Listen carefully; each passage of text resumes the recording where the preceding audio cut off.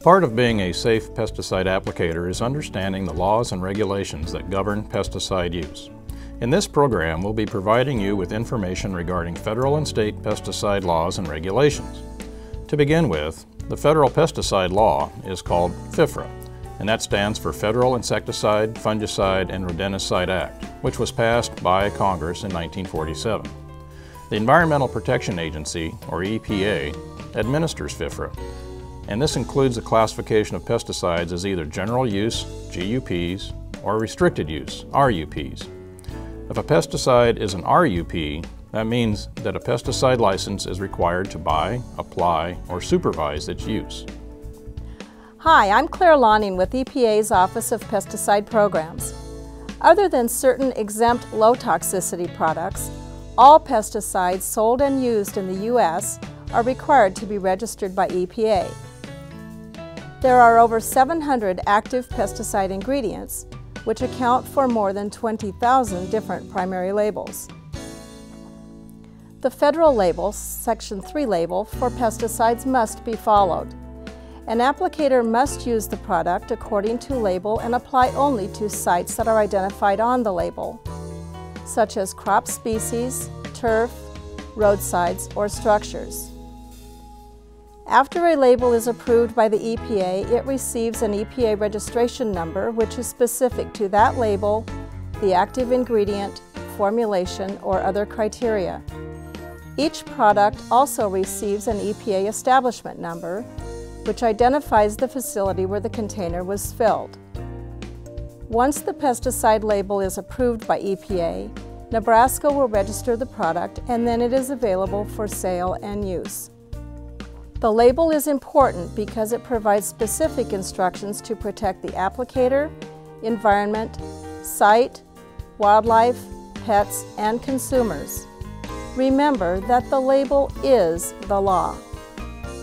Sometimes states may have local needs that require modifications to the federal label in order to accommodate them. This is known as Section 24C of FIFRA and is a change submitted to the state agency by the chemical company, usually to add a new site or use. If there is an emergency where a certain pest is causing extensive damage and needs to be controlled, a Section 18 emergency exemption is an option that allows the use of a non-registered product for a specific application. It is important to note that FIFRA and state laws complement each other. State laws can be more strict than federal, but not less strict. EPA works closely with the Nebraska Department of Agriculture, the NDA, the regulatory agency in Nebraska responsible for enforcing the Nebraska Pesticide Act. This law was enacted in 1993 and became effective in 1995. The Act covers pesticide registration, compliance, use, and enforcement in Nebraska. NDA also works with the University of Nebraska-Lincoln, who serves in an educational role, providing training materials for the state's pesticide applicators. There are 14 pesticide categories in Nebraska, including ag plant, ornamental and turf, aquatic, structural pest, right-of-way, public health, and fumigation. There are also 3 subcategories: soil fumigation, demonstration and research, and regulatory that can be added to a license with a parent category such as ag plant, structural, or ornamental and turf.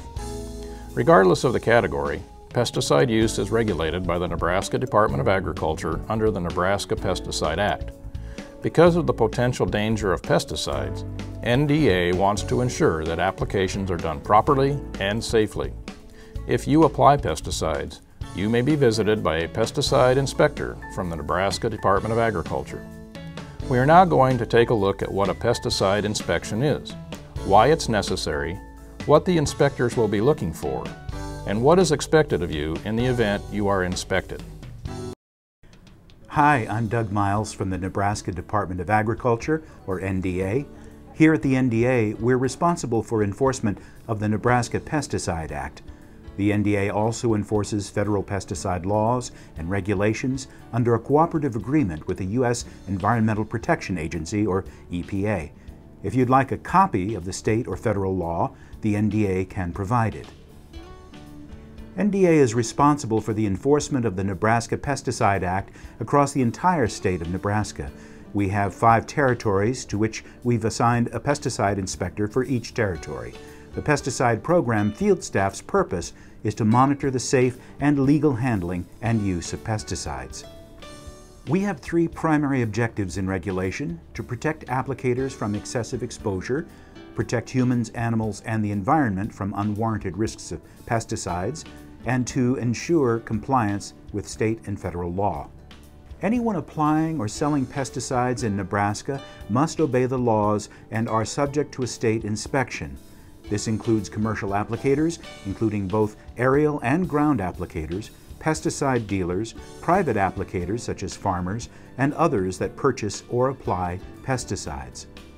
In the best interest of the public, the Nebraska Pesticide Act regulates pesticide distribution, storage, transportation, application, and disposal. There are many different types of inspections, and we'll take a look at the examples of each. These include pesticide use inspections, complaint investigations, dealer restricted use sales records inspections, and applicator records inspections. Each year, the pesticide program conducts many inspections.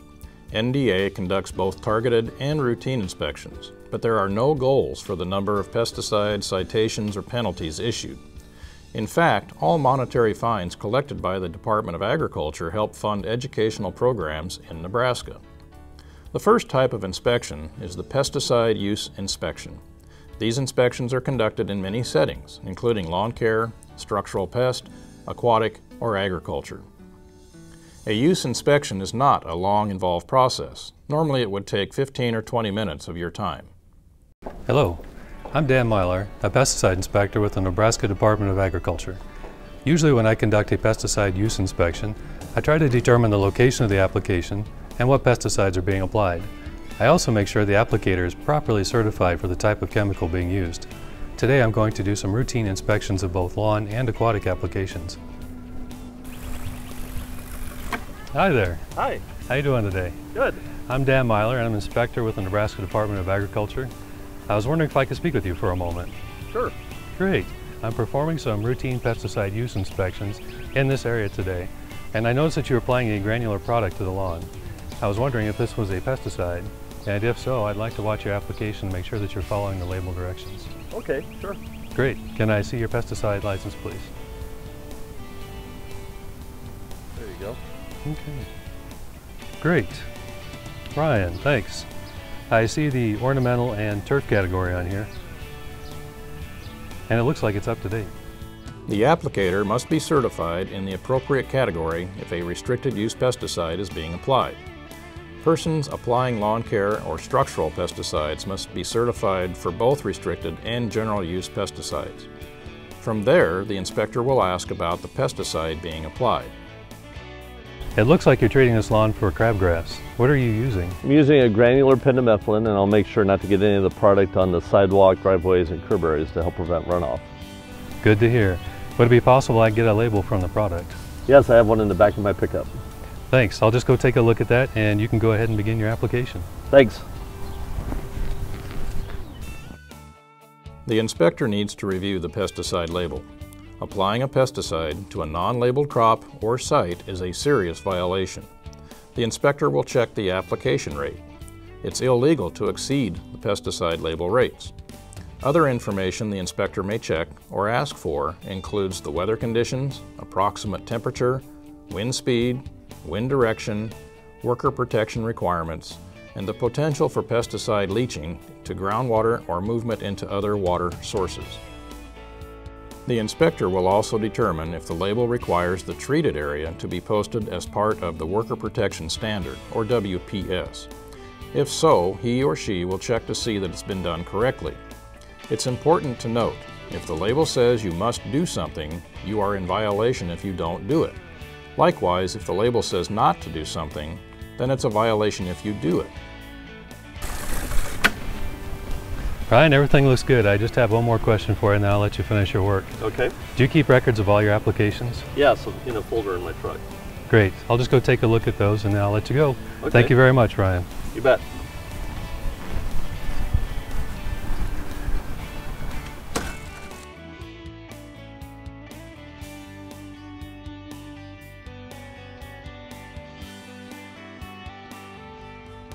Our next stop is to observe some aquatic applicators that are treating an irrigation ditch with Cutrine Plus for algae.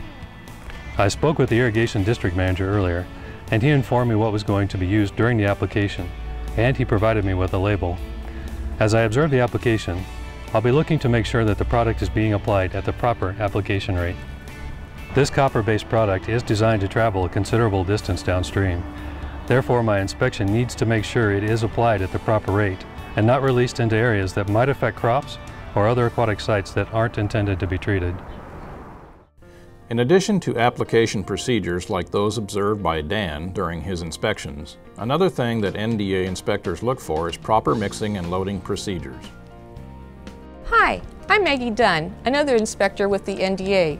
Since pesticide labels usually have mandatory requirements for personal protective equipment, or PPE, I review the label to make sure the people who mix and load pesticides are wearing what is required.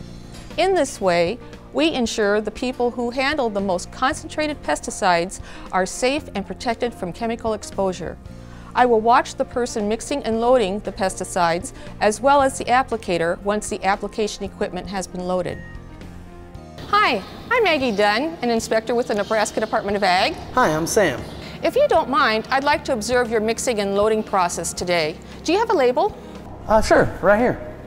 Go ahead and continue on with your work. Will you be applying the pesticide or is somebody going to be doing that for you? No, someone else is taking care of that. The label calls for Sam to wear long sleeves, long pants, a chemical-resistant apron, and chemical-resistant gloves. He has all of these on. It also recommends either goggles or a full face shield to protect his eyes from potential splashing.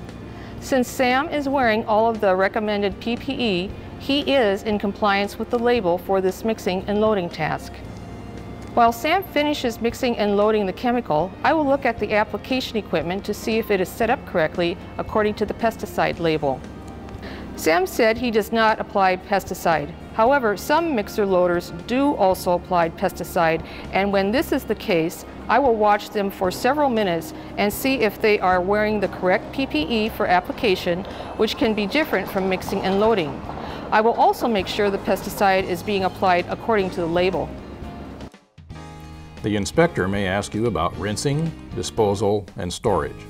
For rinsing, triple rinsing or an equivalent method like pressure rinsing is necessary. The final action of any pesticide application has to do with disposal of leftover chemical and empty containers. The NDA finds the most harmful effects from pesticides comes from the improper disposal of waste chemicals. Therefore, pesticide inspectors will check to see that applicators are correctly handling these leftover chemicals according to the label directions, and that the empty containers are recycled or disposed of correctly. The inspector may also ask the applicator questions about the worker protection standard. These questions might include how the applicator provides notice to farmers, nursery managers, or other employers, and whether the employees that handle pesticides have been properly trained. At this point, the inspection is complete. The applicator may be asked to read and sign some paperwork. NDA leaves copies of any paperwork the applicator signs. If there is a violation found during the inspection, enforcement action may result, but it's not the inspector that usually determines the action. The inspector can issue a stop use order if they believe the pesticide use will create an imminent hazard to people or the environment. Enforcement may simply be a written advisory letter, or it could involve the issuance of a civil penalty for repeat or serious violations. A person with a violation serious enough for a penalty is always provided an opportunity for an informal settlement or a formal hearing. Serious violations could result in fines, revocation of certification, and in the most extreme cases, criminal prosecution by the state's attorney.